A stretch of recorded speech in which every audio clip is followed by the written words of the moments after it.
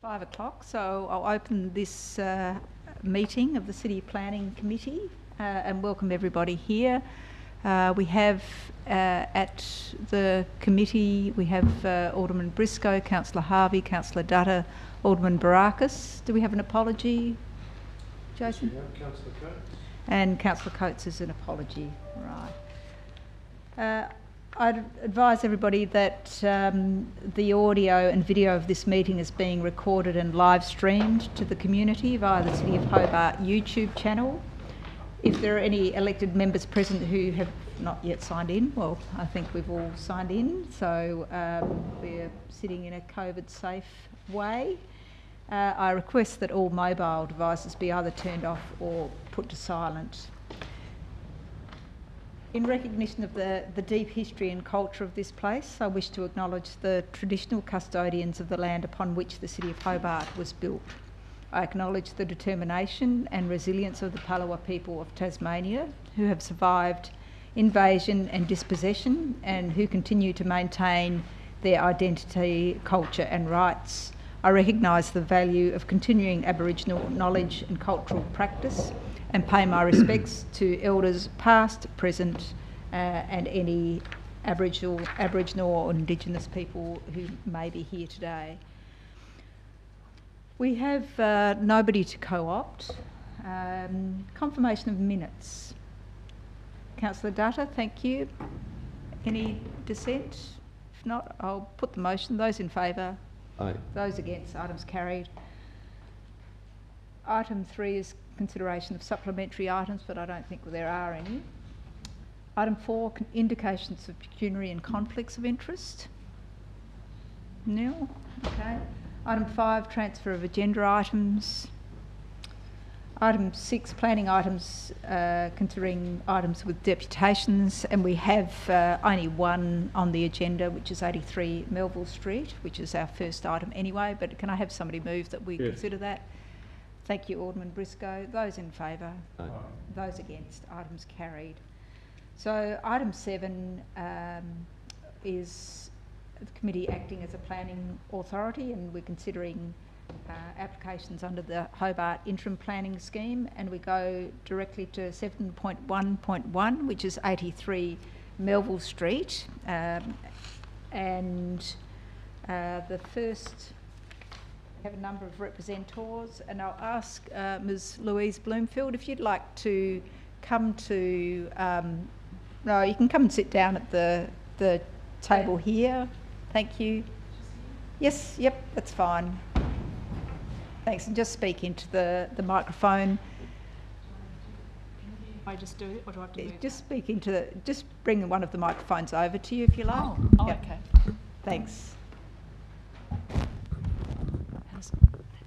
Thank you. Okay. And you have 5 minutes to address the committee with your concerns. Thank you. Thank you.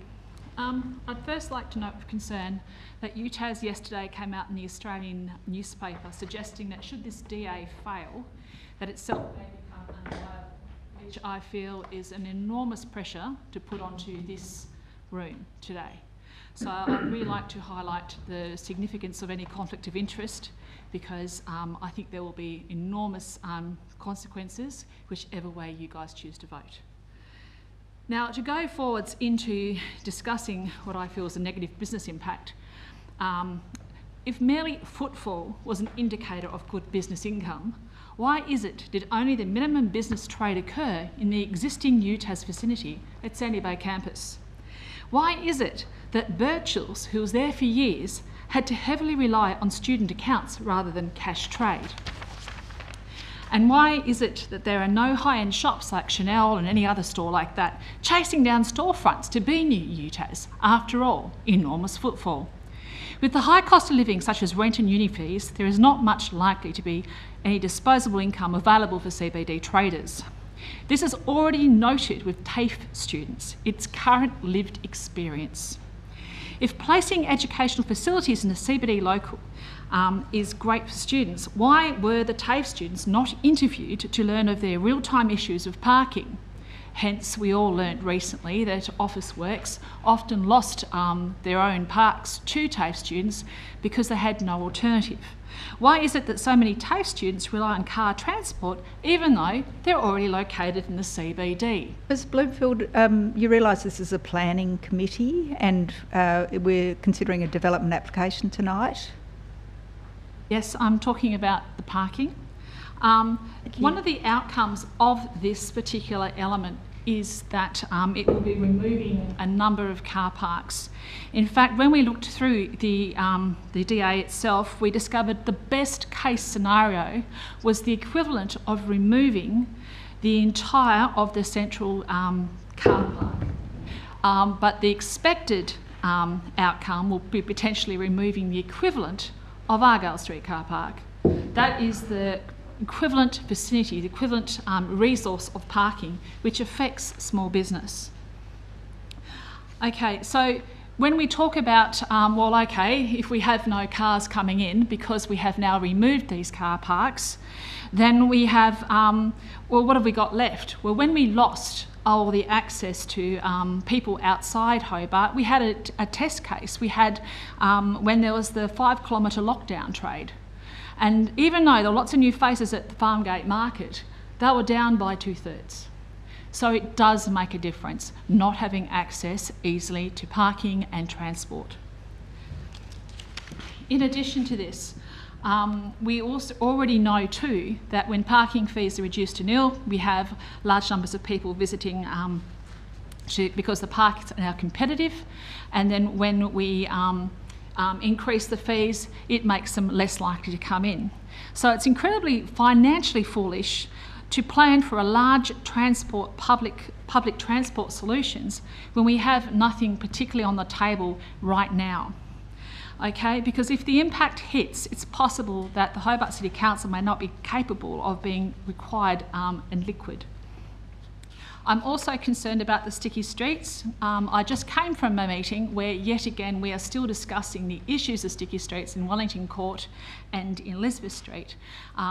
If we want to use a DA like this, which will increase the number of sticky streets in the area, we are looking at more issues associated with antisocial behaviour. And that's a concern. It's a concern not just for people living in the area, it's a concern for small businesses who find it difficult to trade. And if we want to look at the actual areas that have already been established by UTAS, the fake green grass areas established with the TV furniture are barely used, the Midtown parklets are barely used, and yet we want to establish something similar in Melville Street. It's important that we look at this. In particular, and I'll finish on this, the whole point of the zone area is to maintain and strengthen Hobart CBD with a comprehensive range of the highest order of retail. It would be telling then that an ex-director of traffic engineering from the Hobart City Council felt compelled to put in a letter to the editor outlining the need for serious provision of parking for UTAS. This development displaces too much customer short-term parking, as I've explained and outlined. We are talking hundreds of car parks that equivalent will be reduced enormously. That might appear to serve a purpose, but I believe it is going to strip small business from our area. Thank you. Good timing. Thank you. I'll now open it to the committee for questions. And Councillor Dutta, you have a question? Thank you. Just two questions through you, Chair, to begin with. You mentioned, Louise, with regards to conflict of interest, and I read your submission paper as well, in which you refer to the perception of bias. Yes. My question to you is, do you think there is a reasonable apprehension of bias on the part of the elected members, and therefore they should disqualify themselves, even though this is not a pending issue? I have real issue about that, in that if, you know, and it really got highlighted yesterday with the Australians saying that if UTAS can't get this DA through tonight, then they may have to shut up shop. Now that implies people lose jobs. Now we already have, for instance, Councillor Linda Sherlock, who has recused herself numerous times for this because she has a job there, but her job's on the line. You know, that's a big deal. And the other thing is that when you are making this decision, you are looking at not just yourselves, but also close family members, anyone else who may be directly impacted. If jobs are going, are there anyone else around you? Are there income streams that, you know, are a consequence of this? Those things depict to me conflict of interest. The other thing is the way, for instance, the cable car company was treated, with the extension and delays and so forth, allowing more time for these types of things to come through. Yet consistently we found that we were struggling to get information, the times were maintained and kept short. It made us feel very disempowered. We certainly have struggled to get the information through, and that is also a concern because, as you well know, I think you've answered the question. action. Have you got your answer, Councillor Dutta? Yeah, thank you. Thank you. Have you got further questions?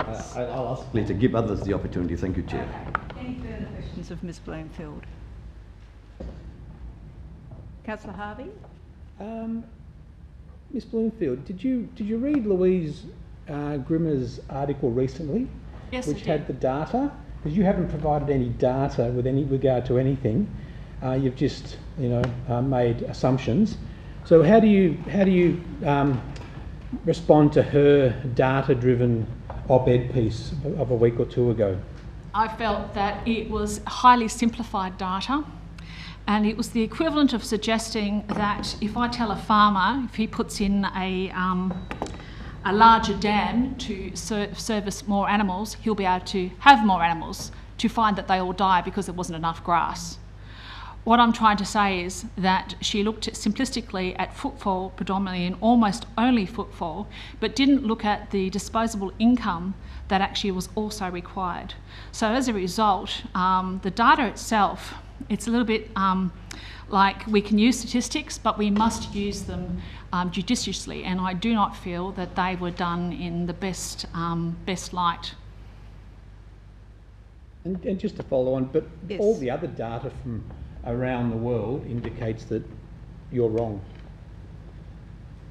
Well, all the data that I have when we watch North Hobart shrivel and suffer, unable to pay mortgages because the car parks were no longer being able to be used, suggests otherwise, doesn't it?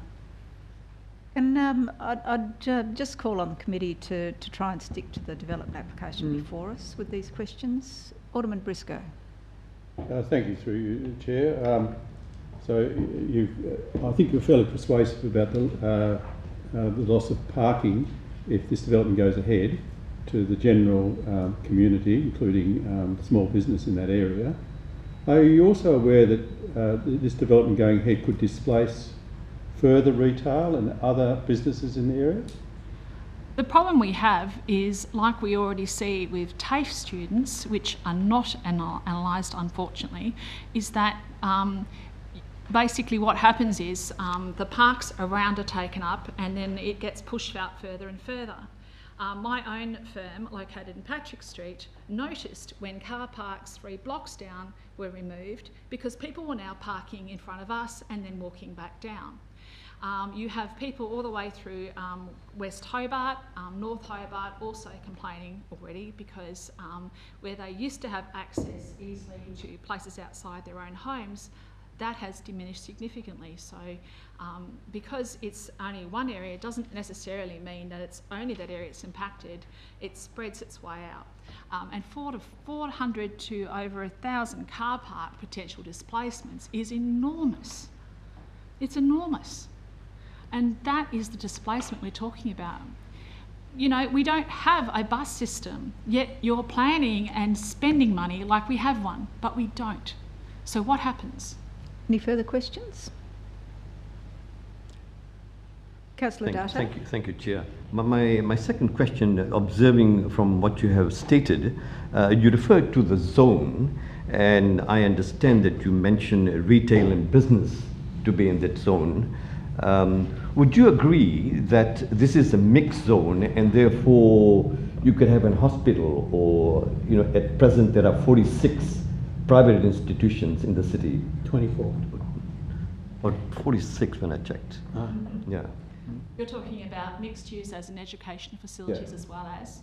That's fine, except that we aren't talking about 3,000 to 6,000 students, are we? It's the number of bodies that this particular DA will be referring to. I don't have those particular numbers right in front of me this second, but a lot of those students in those particular establishments aren't quite the physical impact, but I do believe they have contributed overall. Keep in mind, for instance, when we look at these numbers, my understanding is that 12,000 international and mainland students come into Tasmania every year. 12,000, of which 85% come to southern Tasmania. I believe that's 10,400 students, which have had to share our renting facilities. They've had to utilise whatever the university has actually facilitated, and so on and so forth. Currently, a lot of those are still out in Sandy Bay, but when they come back in, we aren't talking a small number of people, we're talking a large number of people. It makes an impact. Thank you. Any further questions? If not, if you'd like to take your seat again, thank you. Now, do we need to wipe down that area between people? Yes, thank you.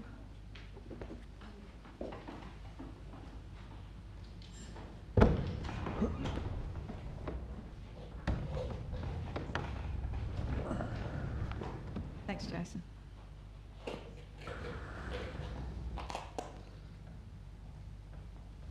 Thank you. And I'll now call upon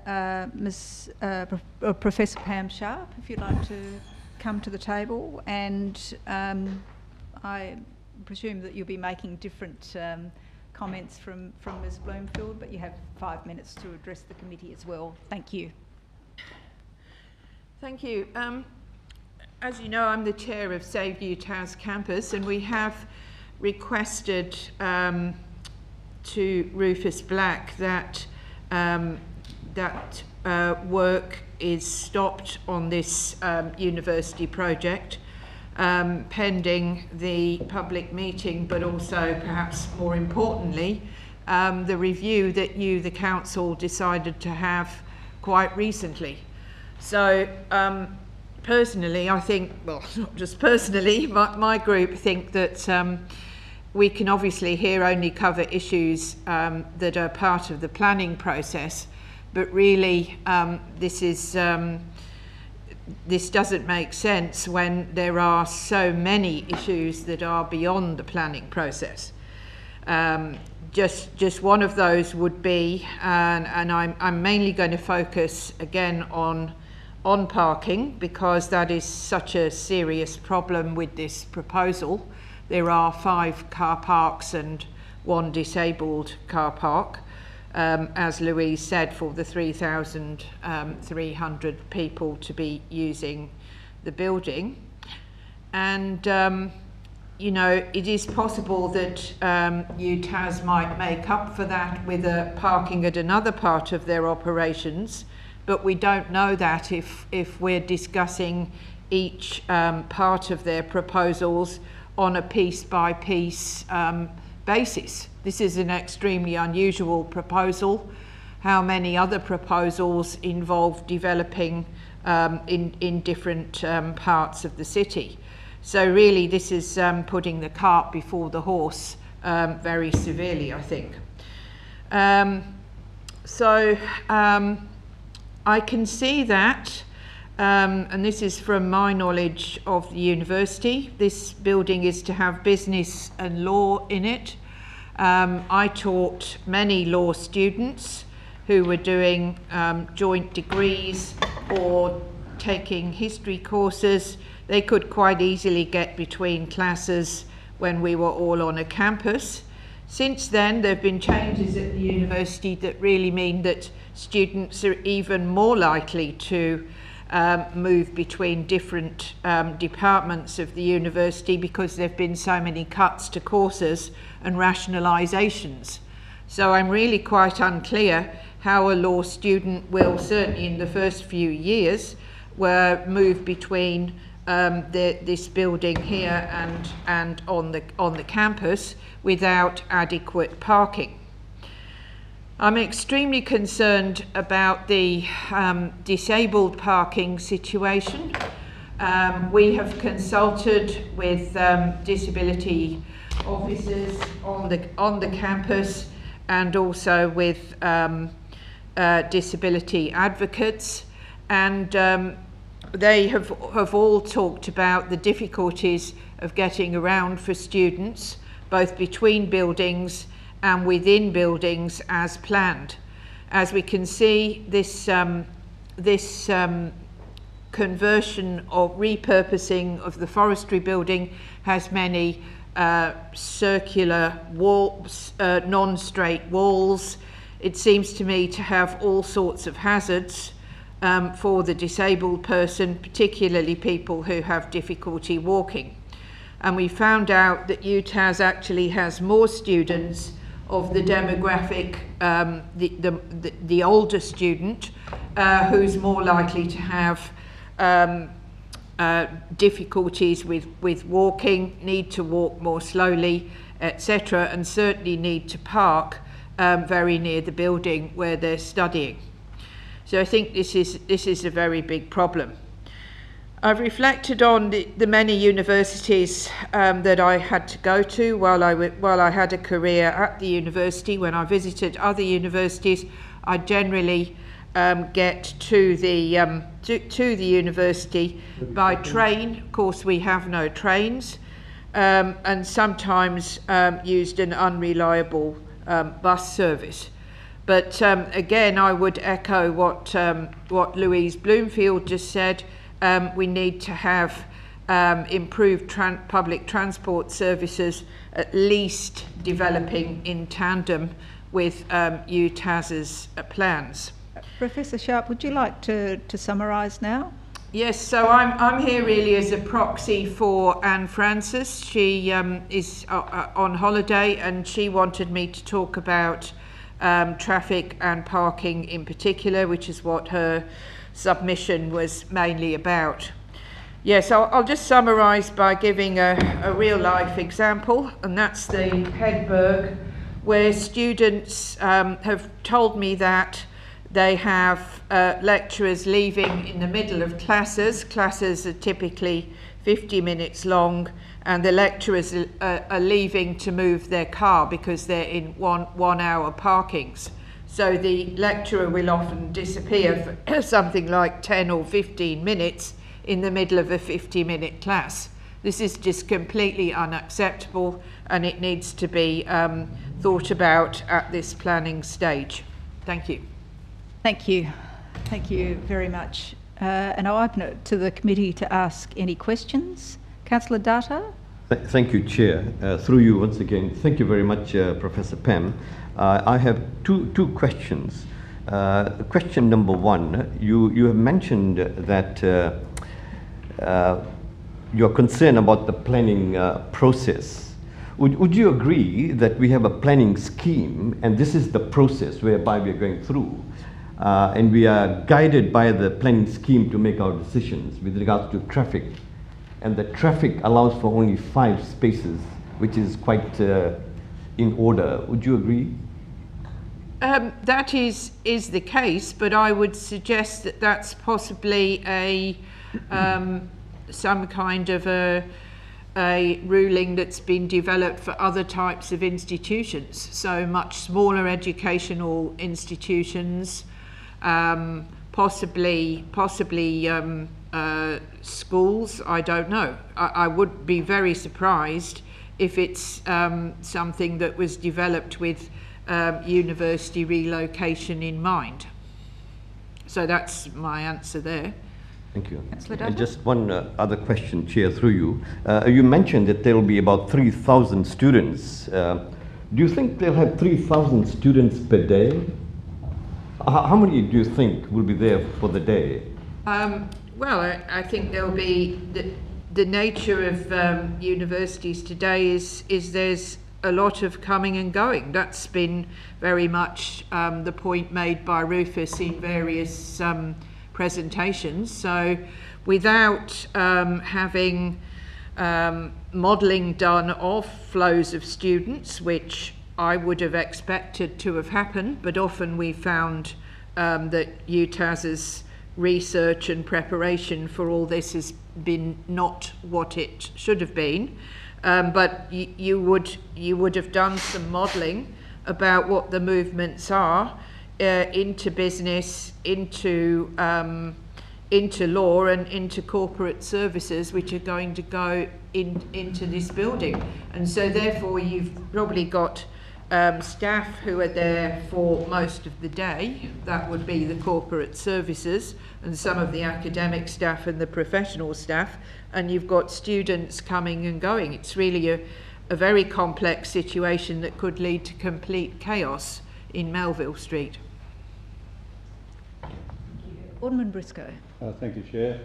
Thank you, Professor Sharp. Was your point about the Educational Institute, part of the decision we have to make tonight is a change of use to educational use.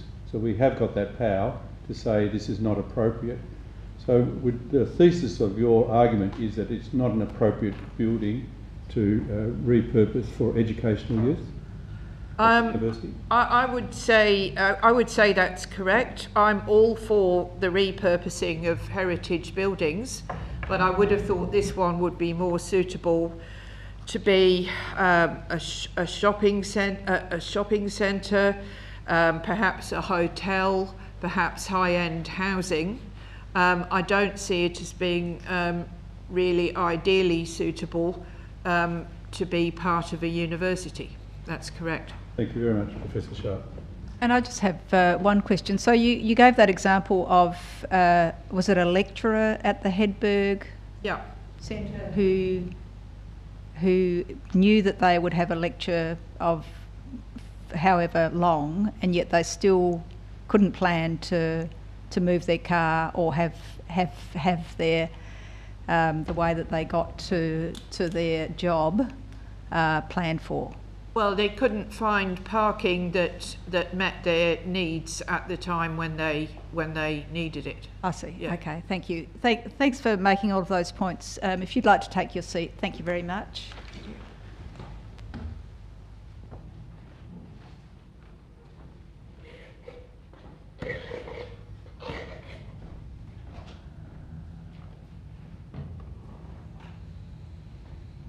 Thank you, and I'll call Robert Morris Nunn to address the committee. Thank you. Do you want me to sit over there? No, if you, well, you could, but you can sit wherever. But Stand if you want. you can sit just where there is a microphone. Thank you. Yes. You have 5 minutes to address the committee. Thank you. Thank you. I presume that the committee gets to read all the representations and things that they're formally handed out to you. So Yes. a nod from you, thank you. So I won't go over what I wrote, but essentially I was obviously the architect for the original building in the 1990s, and that the sale of that building to Robert Rockefeller sort of produced, in my view, an incredibly distressful situation where the soul of the building was somewhat gutted, and I was pretty gutted too. I think what's actually been done by the university to actually reinstate a lot of the spirit of what I had put there in the first instance is fairly exemplary, and I think the actual conversion of that building I'm not directly involved in the architectural side of it, except to advise on heritage matters, but I think the actual conversion is a fairly exemplary one of taking on some of the ideas that I proposed 25 years ago and taking them through the building. And I think what will actually be produced, if this does go ahead, is in fact a very, very worthy building for the whole of the city of Hobart. And that's my 5 minutes worth. Okay, thank you. Are there any questions? Alderman Briscoe? Yeah. Whilst I applaud you with your artistic and architectural hat on, and you think your vision back in whenever you did the refurbishing it, can you see that even though there could be other developments that could equally achieve your same ideal? Well, supposedly Robert Rockefeller tried, and look, I can only comment on what's been put forward, but what's been put forward is, in my view, far better than I imagined it might have been. I was quite honestly fearful, given what had happened, but the restoration of the forest, which I think back then was a really exemplary bit of urban planning in terms of putting the urban forest in there, that's going to be reinstated, and a lot of the actual sort of horticultural elements are going to be going right through the entire rest of the building, which I had hoped for, but Civil and Civic during the early 90s it pulled out. So there was some intent that I had back then that in fact is actually coming to pass in this present manifestation, which I hadn't been able to achieve in the 1990s. Thank you. Further questions? Professor Morris-Nunn, just in relation to the walkway, have you got any comments in relation to that link with Brisbane Street? That was discussed with me whether that the aerial linking across how important that was. It is an element of the space. I think it becomes a strange element when you take the forest away from it. It looks extremely bald and really odd at the moment. For me, it's not mandatory the stay there. I believe the levels that they've had to sort of adjust to make the different parts of the building work and the way that the internal circulation works. It's a different number of students that are going to be moving through the building. It's a different sort of nature of it. I'm not personally too fussed if it goes. Yeah, okay, all right, thank you. Any further questions? So if you'd like to take your seat, and thank you very much for your presentation. And we'll go now to Mr. Michael Bailey from the TCCI, who's joining us via Zoom. Thanks, Mr. Bailey, if you've got 5 minutes to make your case. Just can't hear you. That's it. Sorry all, that's the typical Zoom thing of not unmuting it properly. Look, thank you so much, Chair, for the opportunity to present via Zoom too. Unfortunately, a PCR test today has put me into isolation. Look, I suppose what I want to talk about very briefly initially is why the TCCI supports this move. We've supported the move of the university into the cities of Burnie, Launceston and Hobart now for over a decade. And the reason for that is more than just the build, it's more than just the economic benefit to local businesses. It's primarily about really bringing the city, or bringing the university to the city so that people come to the university. We need to increase the numbers of people going to University of Tasmania. We need to increase productivity in our state. And we know that integrating the university in the city will do just that. What we also know is that the infrastructure in the university campuses is ageing, and more importantly, the way that students learn has changed. We know that, for example, my new policy person who has just graduated with masters in law, as well as business, as well as international business, didn't go to a single lecture. He listened to his lectures online and went to every single tute. So the days of academics standing in front of large groups of kids talking to them has ended. This is a perfect building to integrate those students with the business world around them. What I'm looking forward to in this build is being able to work more closely with the university to integrate their students into the business community. Having the students in the city around business is a perfect place for them. We also know the university has benefited the businesses in the areas that it's actually gone into. The great example of that is the northern part of the Elizabeth Street Mall. Now, we all remember what that used to be like. With the student accommodation there now, the businesses have completely transformed and people are making good money in that space. I love the fact that we have international and mainland students coming to Tasmania for a number of reasons. First, they bring new money into our state, but as importantly, we know that at least once a year, their parents generally come to Tasmania to visit them, and they bring money with them when they come to our state. So more than just the economics of it though, again, is the increase in productivity of having the university in the CBDs. I was really buoyed by the the review of the planning application by your team and really respect the fact that they are supporting it. I agree with them too. I think it's a terrific application. On parking, I'd just like to note that the current parking at Sandy Bay allows for 1,000 car parks. The new parking in the city allows for 1,600 car parks. So in fact, as far as the university goes, there'll be more car parks available. But what's more important is the work of the university to try and change people from travelling in cars to travel in other forms of transport, whether that be walking or bikes or buses. So they're really important considerations. But we know too that having multiple amounts of people through the city will increase business. It's happened already, it will happen again. We know that having the teachers or the academic staff as well as the admin staff as well as the students will be a boom for the CBD of Hobart. Again, I respect greatly the work that your team has done on this and support wholeheartedly their approval of the DA. Thank you very much. I'll open it to the committee for questions, and we'll start with you, Alderman Briscoe. Thank you, Chair. Thank you. Interesting, you say it's going to be a boom. Is there any studies that you know of, because I don't know of any studies, that have indicated the current proposal to move into the city is going to be a boom, apart from the assertions that you've just made?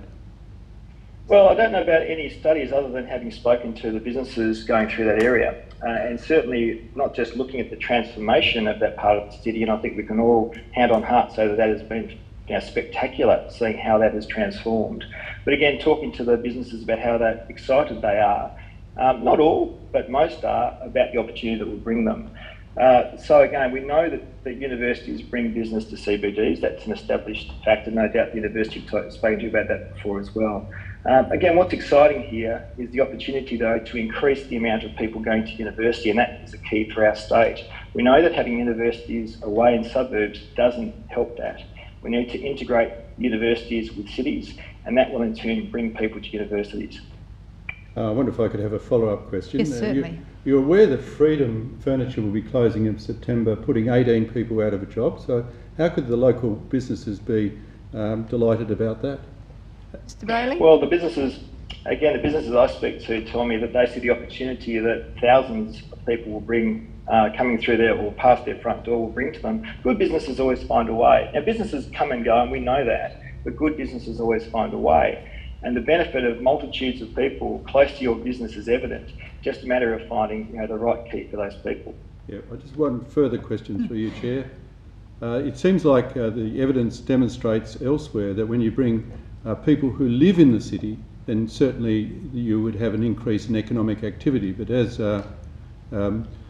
Louise Broomfield said earlier tonight, that students are not necessarily the most cashed up people, and therefore, however, if this property, for example, was used for residential purposes, then you would get people into the city that would use local businesses. So what would your response to be that it could be a better use for this site than the university? Mr. Well, Bailey? again, we've got a use on the table. There's a planning application on the table. So my comment would be, I think that's the thing that needs to be addressed in the planning committee. The strategy around university moving to the city is one, again, that's evident. We're trying to increase productivity. We're trying to also grow the economy, which will happen. I know plenty of students with plenty of money, but I know plenty of academics with a lot more money. Having thousands of academics on my front doorstep if I was in business, I'd be doing cartwheels alone, let alone the students, let alone their parents. Thank you. Any further questions? Thank you, Mr. Bailey. Could I will ask one? Councillor Harvey. Michael, how do you see the relevance of international students in the city with regard to the local economy? From my perspective, I see they make hospitality viable in Tasmania or in Hobart.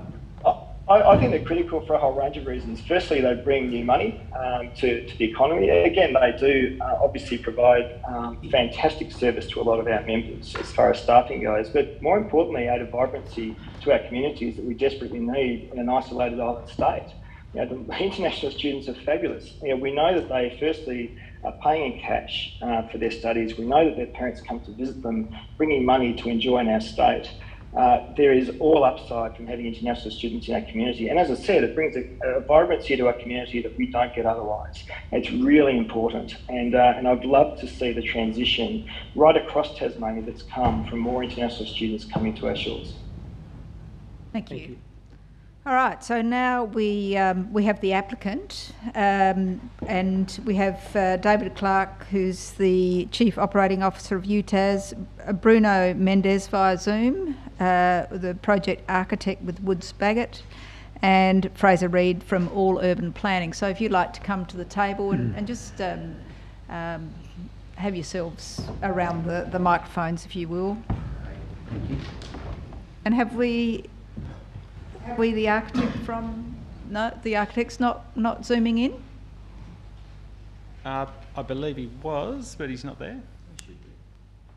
So can somebody contact him, or... Things on the chat, I don't know if he's trying to message. Craig, have you got... No, so we haven't got him. So perhaps if whilst you can start and we can just try and get some of the questions, I suppose, that you've already had presented by the representatives or the other deputations. Perhaps you can answer some of those questions. I'll just cover off on the planning scheme issues first. Yeah, thank you. So Fraser Reid, planning matters. The key things, I suppose, for council to think about in terms of this planning application are, of course, what's the use status. The use status is permitted in this zone, meaning that it is a use that council prefers in this area, in this zone, and indeed is bound to approve in terms of a use perspective. So in terms of car parking, as you're well aware, the planning scheme doesn't require car parking in this location. Other matters of discretion relate to heritage. The officer report is obviously very positive on those matters. So from a planning perspective, I don't really intend to say anything further. I'm happy to answer any questions, but you have your officer report in support, obviously. I might pass to Dave. Thanks, Fraser. So, Chair, I might just address a couple of the questions that have been raised tonight, particularly around the number of students and staff moving in, and also the car parking as well that the university is intending to put across. Can I just get you to make sure that you're speaking into the mics, please, because it's a little bit hard to hear. Is that better? Yep, I think so. Thank you. So I just wanted to talk about the staff and students coming into 83 Melville Street, but also talk about car parking as it's planned across the university sites in the city, because I think that will address some of the concerns that have been raised. So into the new forestry and freedom joint development, we will have around 1,850 EFSL or equivalent full-time students going in. At the moment, there are 1,500 of those 1,850 that are already studying in the city. The business and economics students are already in there, being taught in leased premises, so at the KPMG building and also at Vodafone.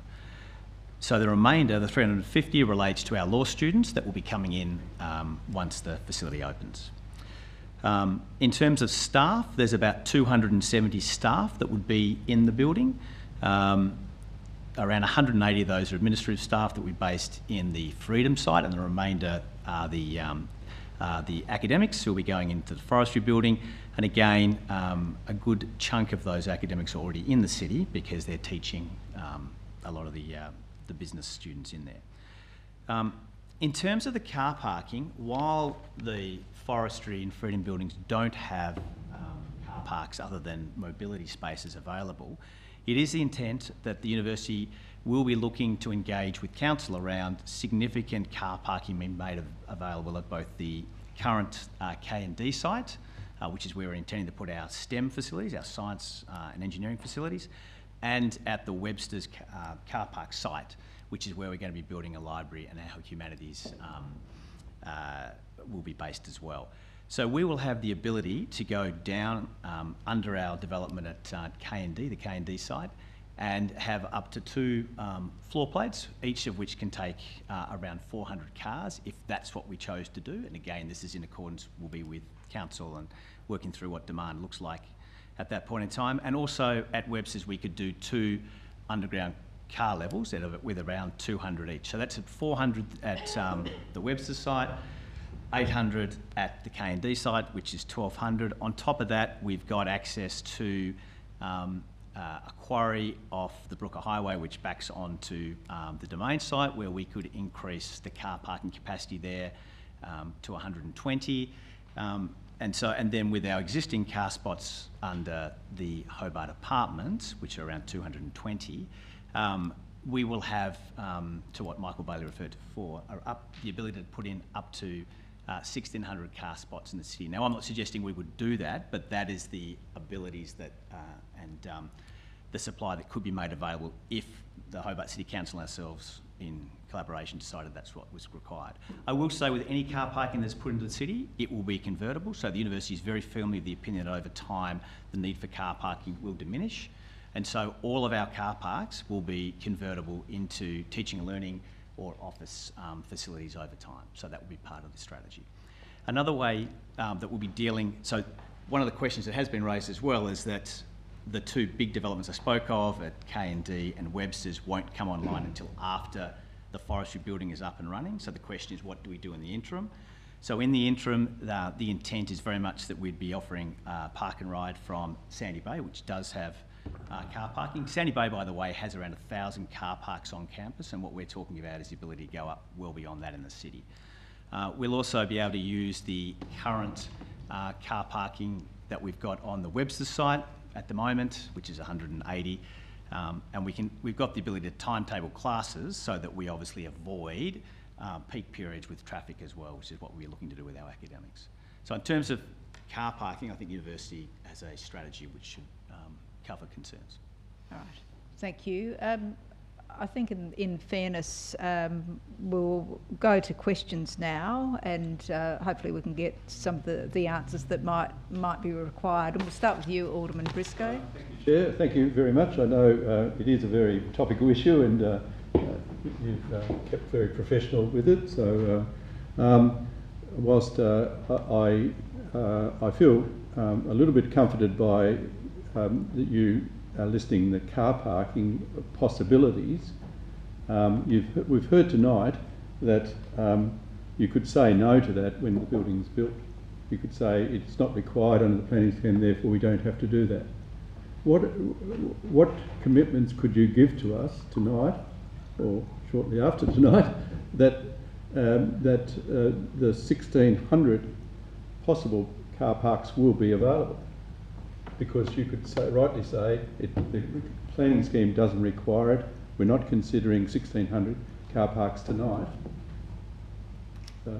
So in terms of commitments, we'd be happy to talk to the officers of the council to have a conversation around a process to determine an appropriate number of car spots across our campus or the buildings that will comprise the campus in the city. And that will be part of a process that we would naturally go through anyway. So you can't commit tonight that you will have definitely addressed the parking issue? So tonight I can say that the university will be putting into its buildings, its total campus in the city, sufficient car parks to meet the requirements of the council officers, suggestion of the council officers, when those conversations take place. So we will be putting car parks into our 2 big builds at K&D and Webster's. Just a follow-through question, and thank you for that answer. Why didn't you consider car parks at this site? Because this site didn't lend itself to car parks. It was a refurbishment. Those 2 sites I spoke of are new builds, so there is the ability to go down underground to position car parks there. This would be an incredibly expensive project if we wanted to go and try and put car parking below ground at an existing building. Good, thank you. And Barakas. Thank you, Chair, and through you. So obviously the big issue with this, there's a lot of peripheral issues, but the issue with this particular application is mainly parking. So what did you say the number of parking spots at the existing Sandy Bay campus? The existing Sandy Bay campus is around 1,000.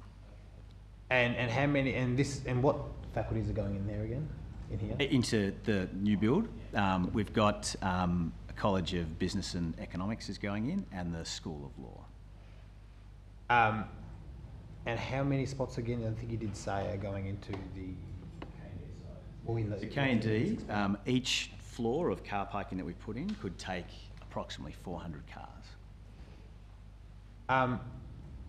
And then you said there was another one up the road, further up the road. Yeah, so where we'd be putting that, which is 200 per floor. Okay, so if the expectation then is that there's going to be more parking going off that's what you're planning. I know you said as far as the commitment, what would you be, you know, there's a maximum, I think you suggested of about 1,600, did you say? What would you be expecting that would be reasonably hoping to see built? So one of the... Is the 1,600 an ambitious number? So 1,600 is certainly possible on both sides, combined with what we've already got in the city.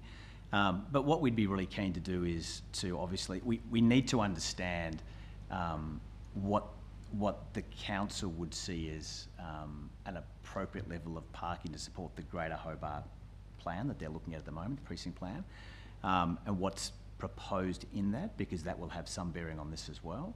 But we, like I said, we will be making sure that we have sufficient car spots in these two buildings, and we do have the ability to go to that 1,600 if necessary to support the new campus in the city. Sorry, I've got a couple of questions. Sure. Apologies. What's the current capacity at the K&D site at the moment, undeveloped? So undeveloped right now, I'm just turning around, that would be probably about, I'd say about 80 on top. That's guesstimate. And these ones and the ones that you're expecting to develop, if there is at any given time, a surplus of parking, there's less students than staff, would these be open to the public to access? Yes, so one of the things we're looking through is absolutely having a really flexible parking arrangement in place. So during hours in which lectures would normally and tutorials would normally be held, we'd obviously try to dedicate them for staff and students. But there's a lot of hours outside of university time and including holidays where we would make them available. Finally, and this might be one I have to ask the officers as well, because I don't know if it's something that we could even do. You did say that to avoid traffic impacts, or to try and address traffic impacts, that you'd be working with the scheduling. Would that be something that you'd be willing to entertain as far as a condition, if we're able to do that, as far as not having classes at 8:30 a.m. when traffic's going to be at its worst? So we'd certainly be comfortable in sharing what our thinking is around this and working with the city to put in place a schedule that works for both our academics and for to help with traffic congestion. Okay. I don't know if we want to, as a condition, I don't think it needs to be a condition. I think it's just a conversation and an agreement around it. All right, that's it for me. Thank Councillor Dutta, then Councillor Hobart. Thank you, Chair. Through you. With regards to parking for this particular development application, you're not required under the planning scheme to provide the parking. Now, in the future then, there is no requirement, as it were, to have parking at K&D or Webster's. Would you agree with that? And therefore, if it's not required, you will be able to say, no, we won't provide it. So I think the university's got a good track record of working with council and honouring its commitments without having them put in as obligations. So we have a commitment in place to pay the rates equivalency. We don't need to, and we've agreed to do that, and we're doing that. I think with car parking as well, we could have an agreement that's put in place, like a non-binding memorandum could be put up, which would say that we would be looking to make sure that the number of car parks there, in consultation with the officers of the council, were sufficient and necessary. We'd be putting in place the necessary number of car parks. And if we had to go that high, then we'd have to go that high. Thank you. And just one more question. You also mentioned about park and ride. Now, is it not possible for you not to shift, but to provide the same service for students from here to there? Yes, that's right. So we run shuttle buses at the moment, in and out of town all the time. All right. So what you're saying is that when you have students here, you will have a park and ride from Sandy Bay to the city? So we will be offering park and rides. We do now. So we have bus links, university minibuses, if you like, that run very regularly between Sandy Bay and the city. Thank you. Councillor Harvey. Yeah, thank you. Could you just repeat that figure again? The number of students that will be using this new facility, if it's approved, I think you said 1,800 or so, but already 1,350 of those are in the city already. Yes, so there's 1,850 equivalent full-time students that will be using it. Yep. 1,500 of those are already sort of studying in the city now. So they're the... So it's changed buildings. Those changed buildings. And Okay. then all the law students will be coming in. So there's about 350 equivalent full-time students. So there. only an additional 350 students. Okay. Yep. Just with regard to transport options, I noticed from one of the UTAS reports there's a big difference in the number of staff and or how staff and students access the city versus how they access Sandy Bay. Could you just go through some of those figures for us, if you can remember? If it's all right, I might ask my colleague Penny to come up here, because Penny was involved with that study, so she'd be well placed to answer that.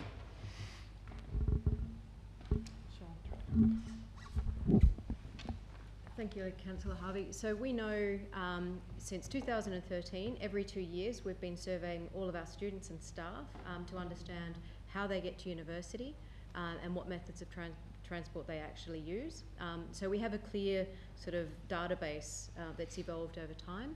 And what we see from our staff and students who work in Sandy Bay compared to those who work in the CBD is there's around 20% differential between those who use cars to drive to Sandy Bay compared to those who use cars to drive to the CBD. What we find interesting is those, and that's consistent from both staff and students, and the numbers fluctuate, but it's around 20 to 25% consistently in all of the surveys that we've actually done. We've seen over time that our increase in bus usage in both staff and students has continued to rise. And what we see is one of the big differentials compared to Sandy Bay to the city is the amount of people using active transport choices. So walking, biking, because of the bike paths that go all the way through to the northern suburbs, and using buses into the CBD as well. So a larger number of staff and students are accessing the city by alternative, not driving, versus what's going on in Sandy Bay. Okay. My third question is with regard to disability access. That was raised, I think, by a couple of the representatives, that they were challenging the level of disability access. I'm assuming that everything's got to meet code. So could you just respond to those issues? Well, in terms of accessible parking, yes, it needs to be to the dimension required. In terms of the number of spaces, it needs to... well, the general approach is to have the right number for the BCA requirement. In the CBD, that might be a bit different, but I suppose there's some flexibility in this parking. Perhaps if there's 6 spaces there and it's a requirement for some more accessible parking, you can probably provide that, in addition to council's on-street supply. So, that's half. Please, would you mind speaking up? It's just a little bit hard to hear. yeah, sorry. Yeah, that's right. Yeah. Disability parking, but also within the building, because there was mention that some of the curved walls might have cause issues and things like that. Well, is that also something that will need to be compliant? Can you have curved walls and ramps versus lifts or whatever else is required? I'm assuming Well, it'll need to comply with the building code, yeah. Yeah, okay. Yep. That's the answer I expected. Yep. Okay, thank you, Chair. Alderman Briscoe. Yes, just another question, Mr. Clark. Following on about your offer to work with the city to get some appropriate parking requirement in future developments. Did I read somewhere that you had signed a lease for the K&D? I think it was either 5 years or 7 years for the current users of that facility. So the current user of the facility is Swisher, of which the university is a 50% shareholder. So the university, in agreement with Swisher, Swisher's agreement, has the ability to manage their tenure in the building. So that's not going to be, I don't think, a major issue. Okay, I'm just sort of getting an idea of the timing of this. Like, if you get approval, 2 years to build, I presume you'll start straight away. I'm told you're cashed up. And at the same time, will you be putting an application in for the building on K&D site? So we have some idea how different your building will be done in K&D. Building will be done in the old forestry building, and at the same time, the parking would have to be started at the K&D site. So obviously, you would appreciate, Alderman Briscoe, that it's a lot of effort to work on just one of these developments in isolation. So we will be starting the next one after this one has passed through the council processes, and the next build that we'll be looking at is most likely going to be the Webster site, and then very shortly afterwards, and so it won't be in series, it'll be in parallel, we'll be starting the K&D one. But these are complex builds, as you would appreciate, and they will require a good couple of years, I would have thought, to get things sorted. As a follow-up, so can you see a period of time when your offer of additional parking would not come online for a number of years after the forestry building was redeveloped? So that's why I referenced the interim parking arrangements. So I spoke about park and ride. I spoke about the fact that we've got 180 car parks already available, most of which are vacant, just about all, sitting up at our Webster site, which will be there. Okay. We've got 220 car parks under the student apartments, of which 102 sit there for public consumption or use, and there's about a 30% occupancy, so there's 70 car parks there. I think the so we've got enough. Own some of that, don't they? So who, sorry? The council owns some of those car parks. No, there's a lease from us for a 10-year period that was put in place. Just while on parking, because it is the most important issue, I'd love to talk about the educational thing, but I think in this case it's city planning. You mentioned a quarry that backs on the domain. Now that quarry is owned by the Hobart City Council, isn't it? No, not that one. Which quarry are you talking about? So it's just below the Philip Smith building. Just below the Phillips Car park. Yeah, the car park there, yes. It's an existing car park, and so the intention would be to go down and maybe up one level. Right, okay, thank you. Still, obviously, well below the height. Yeah, thank you. Right, I've got two short questions. then I might ask a few. Okay. There's no need for a change of use on this site, is there? It was implied earlier that we needed to decide on the change of use. That's not correct? If there was no development at all, you could just change from an office to an educational use without any permit at all, for example. But the actual proposed use of an educational establishment is a permitted use that basically has to be approved. Okay, because it was implied we could vote against the use. Anyway, okay. The final question, there's 220 car parks below the Elizabeth Street student accommodation. That was a dusty car park when you purchased it from council. How many car parks was it then? Can you remember? You might know also, Mr. Noy. How many car parks were on that site? You're remarkable defeat if you remember that. My guess was about 80. Where were we talking? It was behind the Black Prince that used to... Melville Street car park. The old days, that was what... Oh, I was forgot where about the pub, yeah. It wasn't very big. Yeah. The Melville Street car park, I think, held about 80 cars, and now it holds 220. So the university actually increased the number of parking in the city with the student accommodation. That's the point I'm trying to make. We might take that on notice if you don't have the answers. Yep. Okay. Right. All right. So as Alderman Briscoe has said, the issues around transport, parking, the follow-on of congestion has been raised quite a lot in the representations that we've received, and I understand you've addressed some of those concerns. When is the university likely to have a more sort of composite study, and I think that's what I'm reading between the lines for some of these representors as well. So when are you likely to have more of an overall traffic impact? So there's a number of issues, Deputy Mayor. Can you hear me okay? Can you hear me better now? Yep, thank you. Okay. So I think there's a number of things that we're working on and very conscious of as well, not least of which is the City of Hobart's city precincts plan and engagement that's going on over the coming months, as well as the metro plan from State Growth as well. So we're very clear that we need to work in conjunction with the city and State Growth to make sure what we do is the right outcome in terms of traffic, congestion and the needs of our staff and students for parking.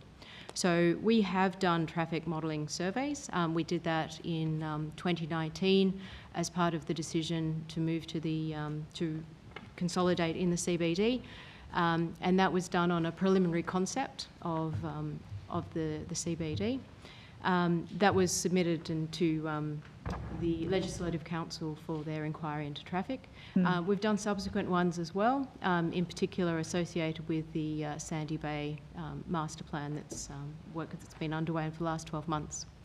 We also, when it comes to parking, understand very clearly, because of the traffic studies we've done with our staff and students, exactly how many parking spots we require for our staff and students, and so we have a fairly clear view as to what that number is and how many staff and students would be on buses, on bikes, walking, and people still need the flexibility to use cars.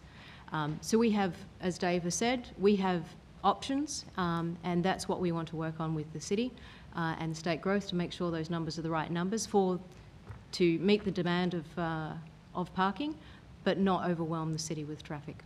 And so, you mentioned the City of Hobart, or the inner city precincts plan, and so there's quite a lot of potential for thousands more people to live in the city, and presumably that would mean that some of those transport issues would be less of an impact.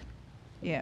But essentially, I suppose my first question was really around the availability of that information and modelling to satisfy some of the concerns that people who are writing to us have. So, are you making that available forthwith, or it's already on the website? It's already on the website, and it's already on the state government or the parliamentary website as well. Okay, all right, thank you.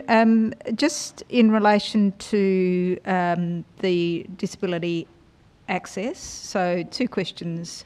One is around, so the 5 car parking spaces, obviously there is a demand, as I think Professor Sharp raised, in relation to students and staff who may have disabilities and require that access. So are all those car parks disability access car parks, or is it just 1 out of the 5? They're not at the moment. They're not at the moment, but if that your question is, could they all be? Yeah. Maybe that's something we'd have to take on notice. I think Right, I'd probably yeah. need to understand the. I don't know what sort of discussions you've had with planning staff, but one would assume that might be a good idea. And in regards to access around the building and floor levels, and making sure that people can get from one floor to the next, how easy will that be? And the gradient up to Brisbane Street, can you just address some of those? The issue around access in a wheelchair, for argument's sake.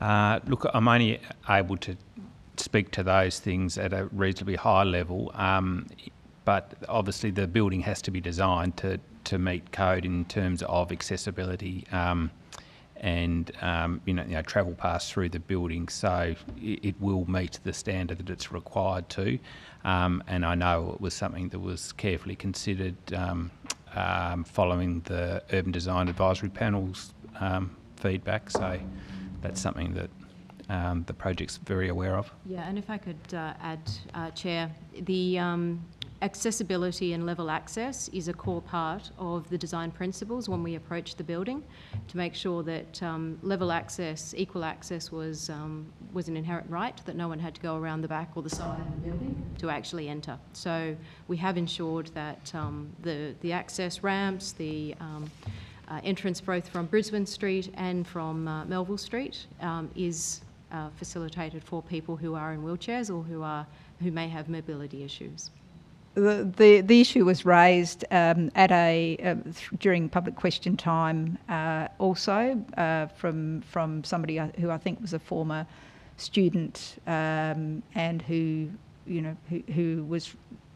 The premise seems to be that the access will be better than it is in Sandy Bay, so it would be very good if it were. Yes, no, absolutely. It's one of the key challenges we have with the Sandy Bay site. One is the gradient across the site makes it very difficult for people to transition from building to building, but also a lot of the buildings were not designed for people in wheelchairs, so a lot of the corridors, the elevators, and just purely the entrance into a number of buildings is just not... Okay, and you're saying that gradient to Brisbane Street from the ex-forestry building is suitable and okay? Yes, that's what the architects have been working on. Yeah, all right. Okay, if there are no further questions, and your architect didn't arrive? So he was pulled away for solution. Okay, thank you. All right, well, so hopefully those questions or those answers satisfy the committee. So if you'd like to take your seats again, thank you very much. And are there any questions of Mr. Noy? Alderman Barakis, and I'll open the item for discussion. Thank you, Chair, and through you to the Director. Just as per my questions to the applicants just earlier, would we have the ability to place any conditions on the scheduling of the classes, or is that something that would only be advice? Through you, Chair, it's a permitted use, and as previously mentioned, we're bound to approve the application, but we could include advice around the issue that you have raised. It's ultimately up to the university to determine their scheduling in relation to that. I'm not going to move this yet, but I might put the suggestion out there that we include that as advice if and when it is moved in support. So what was the suggestion? That the scheduling of classes is such that it doesn't occur during peak hour times. Minimise the need for access during peak periods. Can I make another suggestion for advice? Because I won't move the motion, but can I, through you, Chair, to the Director? Yes, sure. It'd be lovely to put a condition that the university have to provide up to 1,600 car parks subject to the office's approval, but I'm sure that's probably not allowed because they're referring to the parking on other sites. So an advice clause such as noting that the university has committed to work with the city to provide appropriate levels of parking at other sites. Could that be an advice clause? Through you, Chair, yes, I think that would be fine as advice, that we acknowledge the university's commitment to work with council and council officers so far as parking provision. Yeah, good. So whoever's going to move the motion, which I presume is going to be Alderman Harvey, Councillor Harvey, I'm hoping you include that as advice. Councillor Harvey. I think what Alderman Barakis is referring to is a travel management plan, which I think we've talked about and had workshops on in the past. And I would assume that the university is all over that sort of strategy, that they would be working towards that, because they're in the zone of doing their 2-year studies on, or surveys on how people travel to and from the various campuses.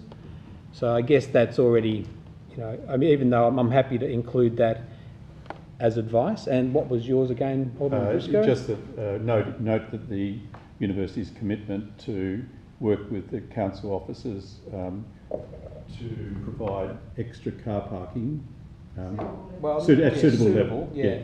It doesn't refer to 1600. It doesn't refer. And it doesn't commit to anything.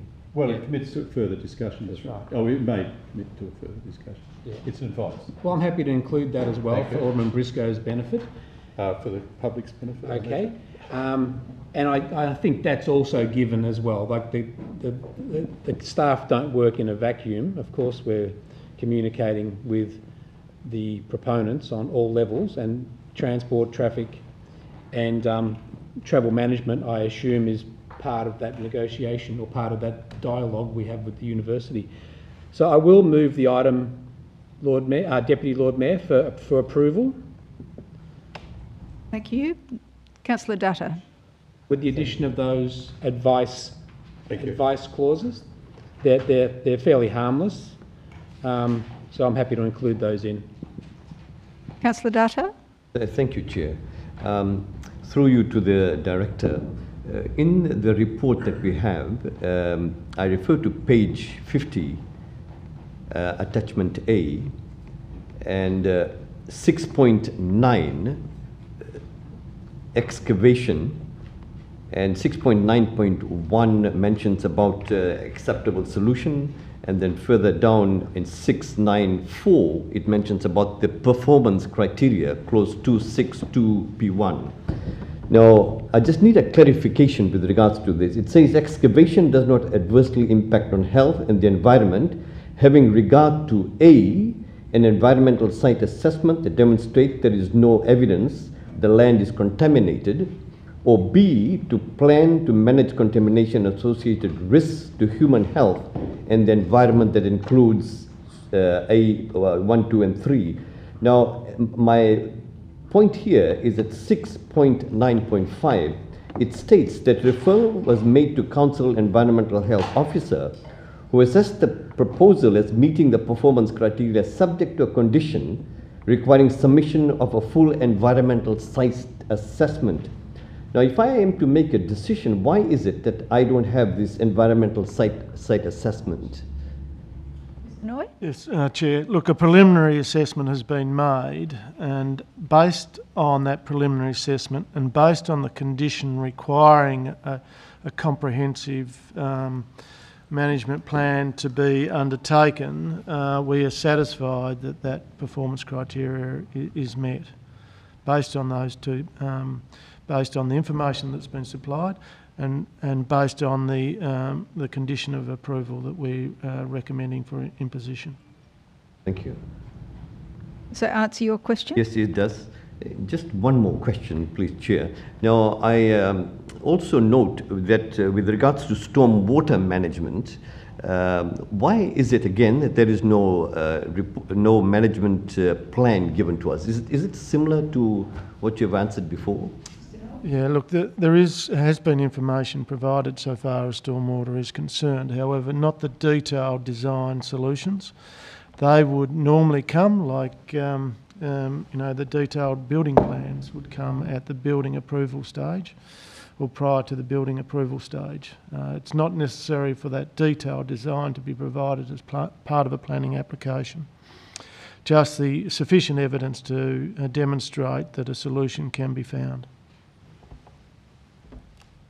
Mr. Noy, I have a couple of questions. The Urban Development Advisory Panel? Urban Design Advisory Panel talked about the issue of entrapment with the Brisbane Street, the lane off Brisbane Street. Do you feel that the design has been altered to reduce that? Yeah, look, I think it's important to note that the majority of the time this laneway as proposed will be open to the public and will be a significant benefit to the city. The scheme does promote the proposition of through site links, and this is being proposed for the majority of the waking day, up until 10 p.m. Most days. So the majority of that time, and this will be a positive element for the city and its users. In relation to the specific question of entrapment, there is obviously there will be improved lighting, Yep. and furthermore signage about opening hours of the connection.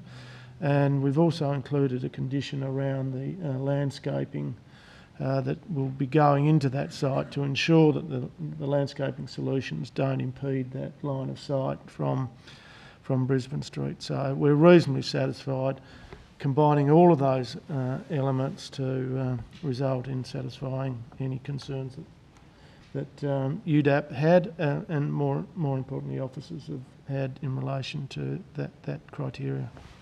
Thank you. And in relation to, I think, the Melville Street entrance and during works and construction, will that be accessible along that footpath? I mean, there was concern about the tree roots and protection of the existing trees, street trees. That will be accessible, or will there be hazards? Well, in relation to Melville Street frontage, I think it's Melville Street that it was brought up in the representations. I can't recall. Yeah, look, in terms of the construction methodology, I'm not quite sure that that's been fully finalised and what need there might be for occupation of the Melville Street frontage. As such, as fairly minimal work in terms of the Melville Street frontage. Brisbane Street, I understand that there will be some work undertaken on that frontage. It may well be that, yes. Yeah.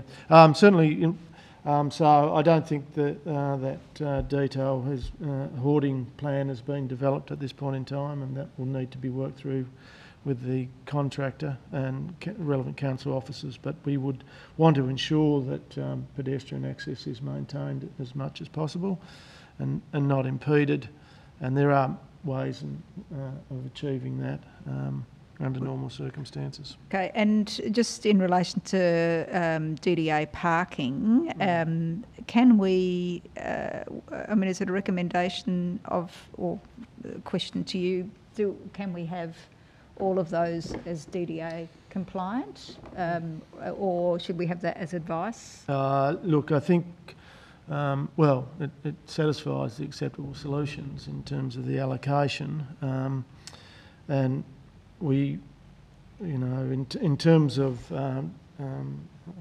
sort of DDA parking, that under the scheme it's not necessarily required.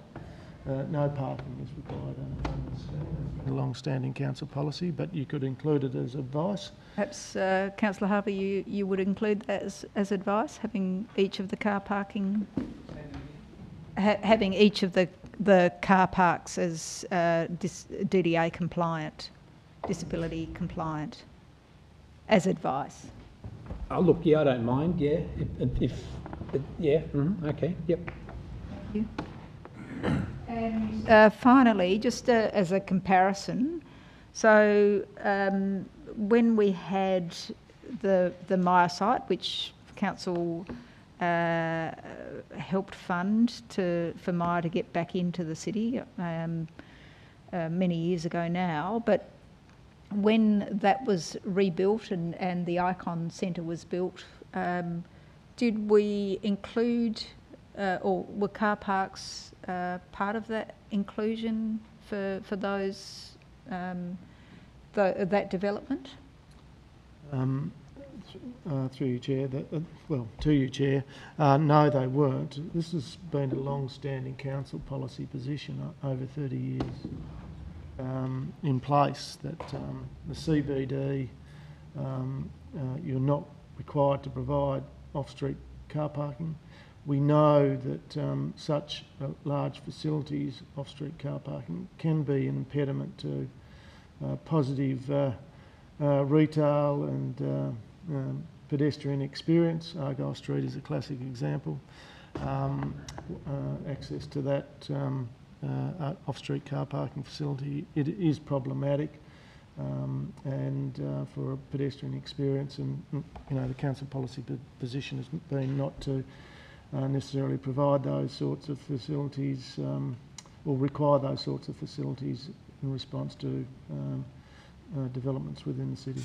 And I know that we have at least one futurist in the room, and I'd like to be thinking that we can be looking at the future of the city as in a new sort of paradigm, or a paradigm shift with how people get to and from a place. But I don't think we are there just yet.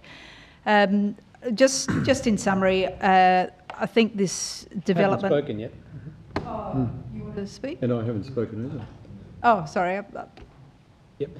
Look, I just wanted... Go ahead, Councillor Harvey. Yep, I just wanted to speak in favour of the proposal tonight. It absolutely meets the requirements of the planning scheme, and we need to separate this development from whatever views people have about UTAS. So this is a planning application, a development application that we need to look at and not get mixed up with what UTAS has proposed for either its Sandy Bay campus or for the city. So we're acting as a planning authority here at this particular moment. I'm really pleased that we're going to end up with, will hopefully end up with a very good outcome for that building, the old forestry building. I've admired that dome for a long time, and I was also shocked when it was allowed to deteriorate like it was, because I used to walk through there or walk around it just to observe what it was like inside, and I've also had a few meetings there above the canopy of that little forest. So I'm very pleased to see that will hopefully be restored, and that the rest of the heritage building and the entire site will be restored to what I think will be a very transformational project in the city.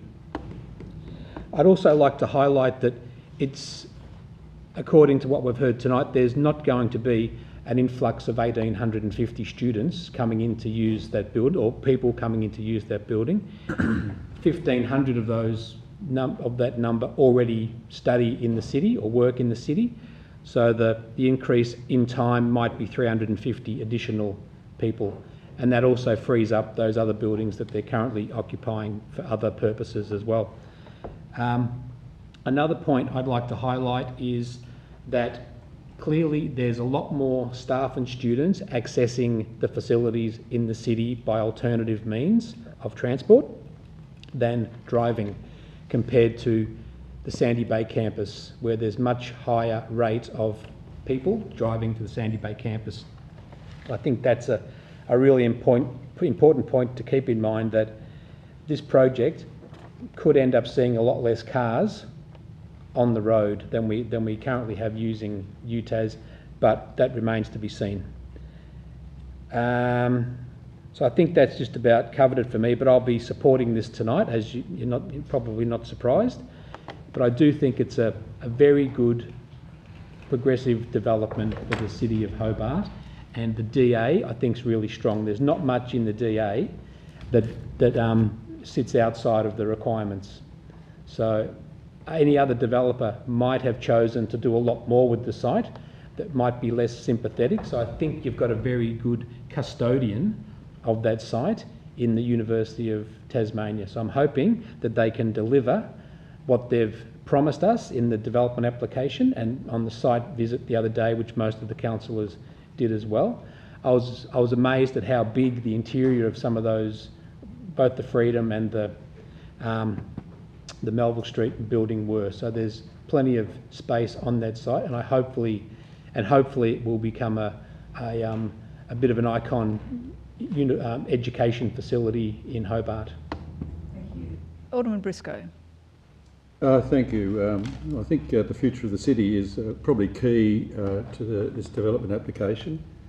In the memorandum of understanding we had with the university, the current memorandum of understanding, we were going to have a social and economic impact of potential university move into the city. That has not been done.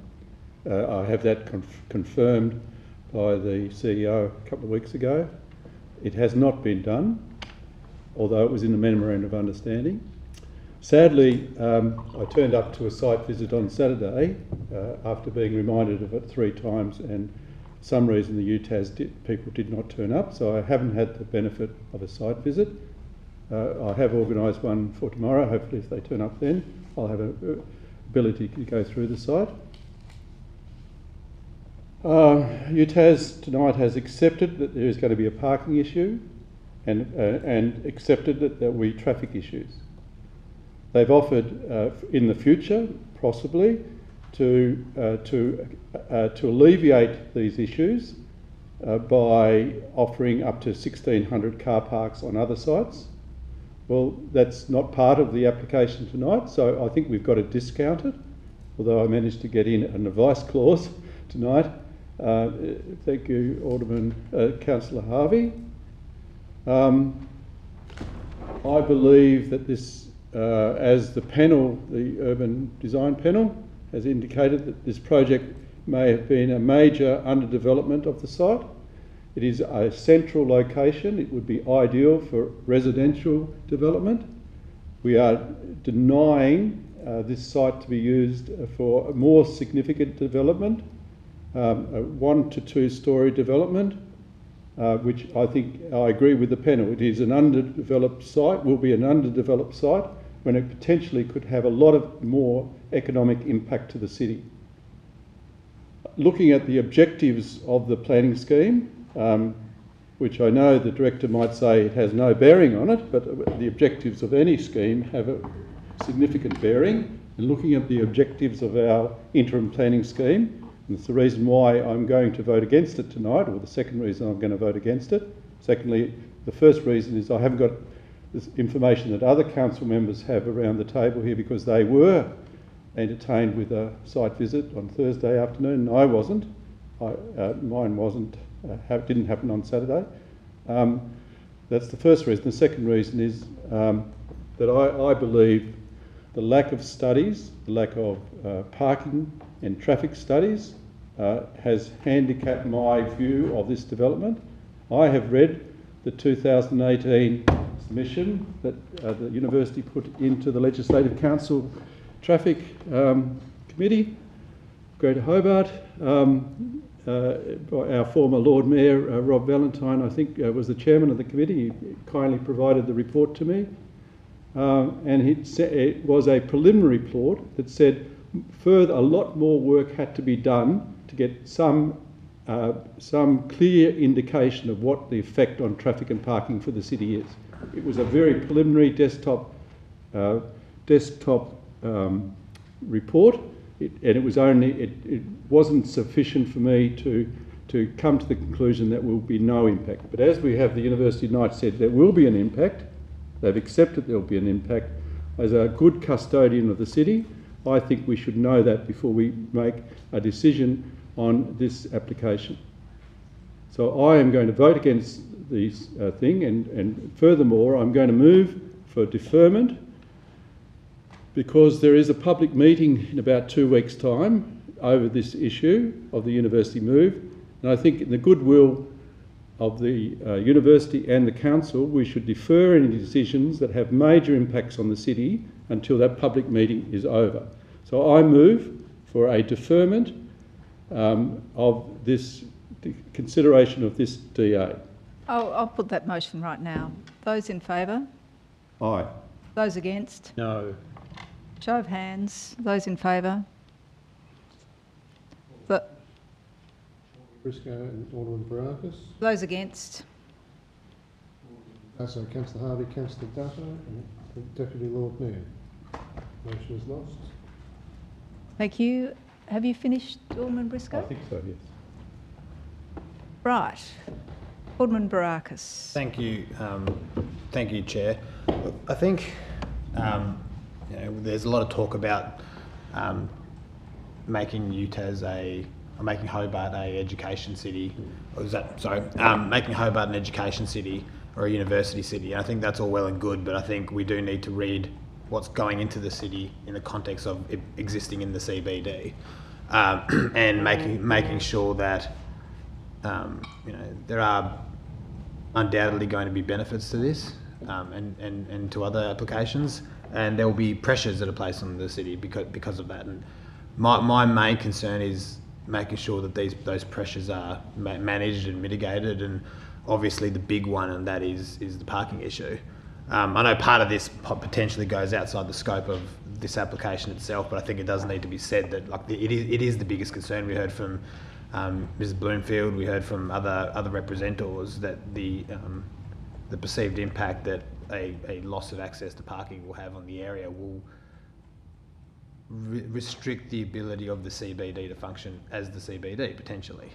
So it was heartening to hear of the intentions of the university to increase the parking stock around their campus, around their satellite campuses in the city, at other sites. I think my initial question was going to be how the university can justify a campus of a few hundred people with 5 parking spots. But I think it is heartening to see that we're going to have parking spots across the road, parking spots further down the road, and the expectation is that we'll have a larger number of parking spots than currently exists at the existing Sandy Bay campus. I, like Alderman Briscoe, would have loved to be able to place some sort of commitment on the university to do that. At the moment, we do have to rely on their goodwill and integrity to carry through on what they've said. I think, but also noting that under the application, we don't have a requirement for these parking spots either. So I would very much like to see if they do carry on with what they're saying they will, and they do put in these parking spots, and to the number that they're suggesting they will. I think it will potentially mitigate, I think, one of the main concerns of this application. As to the internal design of the internal and external design of the building itself, I'm quite comfortable with it. My main issue is the potential impact this will have on the city, and I think so long as that is mitigated, that is then my main concern here is addressed. I know that there's a lot of concern in the community about this and other UTAS applications and future applications, and many of those are unfortunately extraneous to this particular issue. I think we do need to make sure that we do remain in the scope of this application. I think we, for the most part, have tonight, and there might be some people in the community that are disappointed, but the reality is we're looking at the application that we have tonight, and when we look at other applications in the future, we'll discuss them as they arise. But look, for the moment, I'll be supporting this, and I'll say that I think the way that anybody votes tonight shouldn't be read as endorsement or lack of endorsement for any of the other things that might pop up in regards to the UTAS move, or whatever we want to call that. Thank you. Councillor Dutta. Thank you, Chair. I just want to make 2 points. Firstly, I take into consideration and very seriously the points raised by 96 plus representations. I have read all of them, and I understand the frustration and their concerns, and I have those concerns as well, especially when it comes to parking. But I am tonight listening to how the university representatives have presented that. It gives me some consolation that there will be a solution to this problem. So therefore, I want to make that very clear. I understand the concerns of the ratepayers and those representatives who have made this. The second point I'm making is this.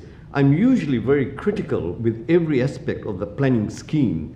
And as I have taken this plan and the facts and the evidence and laid them across the planning acceptable solution and the performance criteria, I am quite satisfied that it meets the provisions quite well. And I have great difficulty. I have looked at it quite critically at different aspects, and I think this application has met that. Thank you. Thank you. And I'd just like to say that this is the development application that we have before us. It's not one for a residential property. It's not one for an increase in height. It's certainly looks to address or respect a lot of the heritage issues, not only with the two buildings either side of the dome, but also there are conditions in relation to the art and craft buildings next door, closer to Elizabeth Street. So I think that's an important part of this. It addresses the other issues around stormwater and actually improves the stormwater coming down off Brisbane Street, going down that gradient through the laneway. So I think there's somewhat of an improvement there, and I'm somewhat heartened to think that there may be some addressing of the access issues which were raised as well. Certainly there are concerns from many representors. I think once there is more information which provides a clearer direction from the university, some of the concerns will be better understood, and the way that the thinking is going around this as part of the overall move into the city of students. So in essence, I support this application. I don't know that I've supported any of the applications that the university's had as yet for some of the developments that we've seen. So, but certainly what we have before us tonight is met with conditions for approval. So I'm going to support this as well. So I'll put the motion with those advice clauses. Do you want to hear the advice clauses separately, or are you happy to just consider them in totality? Chair. They were included in. Yes, I'm just asking if anybody wants to hear them separately. No? Okay. So I'll put the motion. Those in favour? Aye. Those against? No. Show of hands. Those in favour? Councillor Harvey, Councillor Dusser, Alderman Brafus, Deputy Lord Mayor. And those against? Alderman Briscoe. Carried and with those advice clause, and it will go to full council next Monday. Thank you. Now, committee, are you happy to go on? We've only got or do you need a short break, Councillor Dutta? I'd like a couple of minutes. Couple of minutes, Thank yes, you. certainly. We're back in at 6:45 if we could, because I think we'll be finished soon.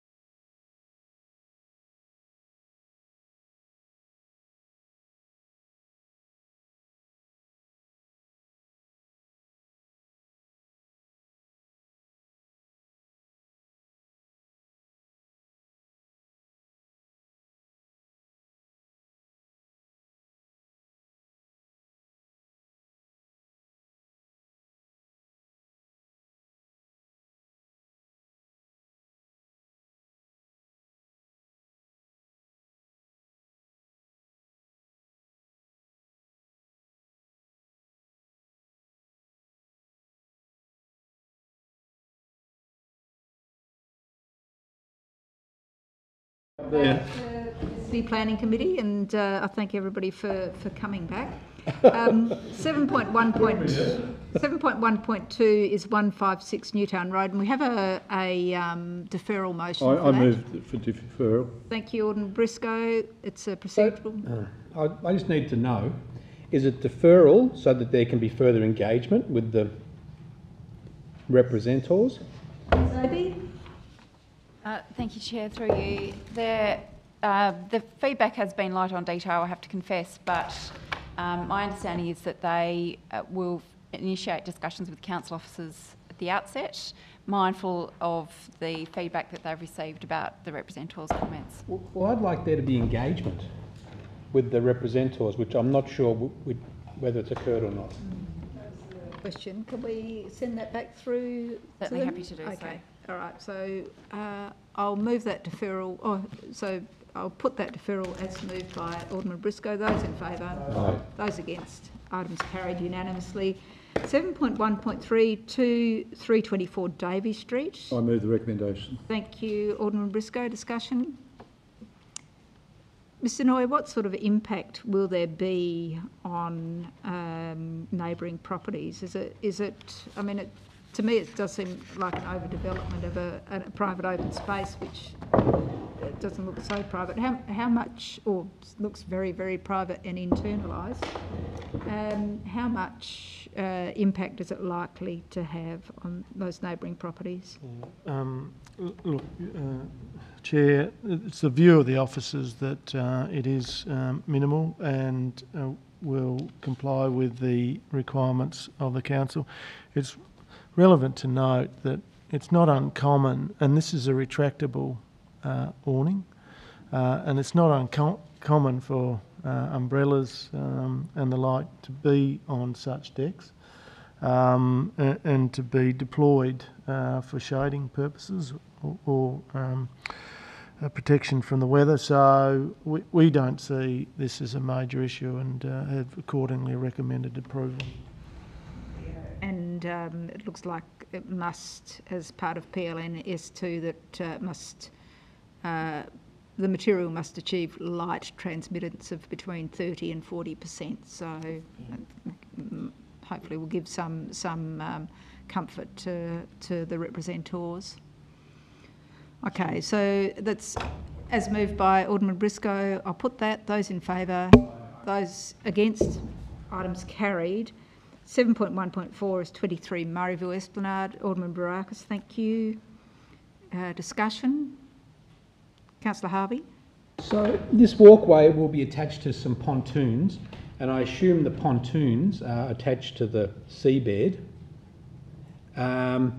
I couldn't see any design of how that would be attached to the seabed. Benoit? Look, my understanding is that these are driven into the seabed, and which has been the approach that have occurred with all of the more recent marina upgrades. That they're driven into the seabed. Okay, so it'll go up and down on posts. That's correct. Yeah, it's Okay. a floating facility. No, I just wasn't sure whether it was floating on chains to the bottom or whether it was... No. Okay, if it's piled... It's then piled, yeah. Okay, thank you.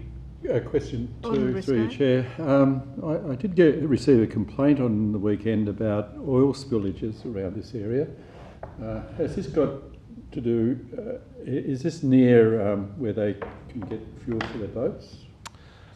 There has been a fuel facility approved at this site and also the neighbouring yacht club, and so they are operating in accordance with their planning approval. Okay, I might ask a question without noticing the close then. Yep. Thank you. Thank you. Any further discussion? I'll put the motion. Those in favour? Those against? Items carried. We come now to reports. The first report is monthly building statistics, 8.1. Alderman Barakis, thank you to have that received and note. Any discussion? If not, I'll put that. Those in favour? Aye. Those against? Items carried. Item 8.2 is monthly planning statistics, 7.1 So that's another report. Councillor Dutta, thank you for moving that. Any discussion? If not, I'll... Just a comment. Briscoe? Thank you, Chair. So if I'm reading this correctly, March to March,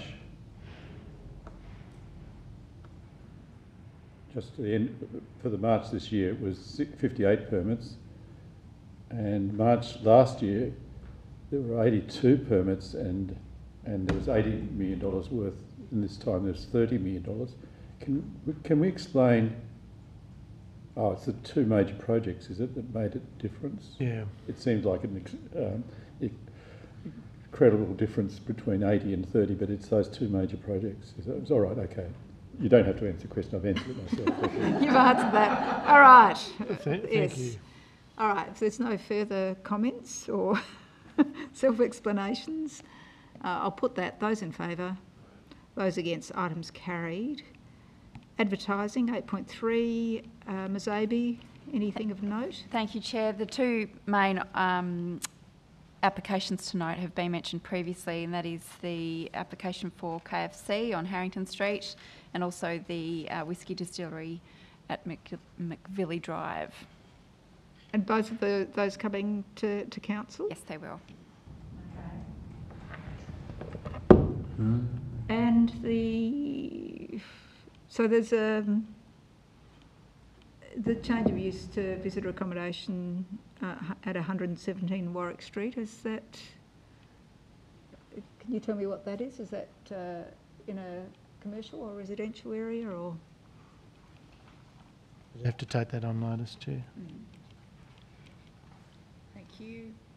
Oh, it's 21st of the 4th anyway, so yeah, it's already it's gone. Gone. Okay. Was that approved? It would be if it